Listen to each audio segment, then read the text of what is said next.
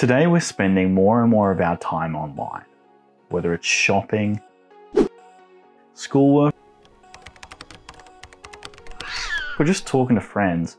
We use apps and websites on our phones, tablets and computers in nearly every aspect of our lives. Cybersecurity is about understanding the risks that come with sharing your information on the internet. It's all about knowing the best choices to make to keep your personal information safe. In this challenge, you'll take on the role of Sam, a student at their school that uses their knowledge of cybersecurity to help friends learn more about good online practices. Through a series of video chats and social media problems, you'll see examples of the things that can expose your private information and learn some of the best ways to keep your data safe.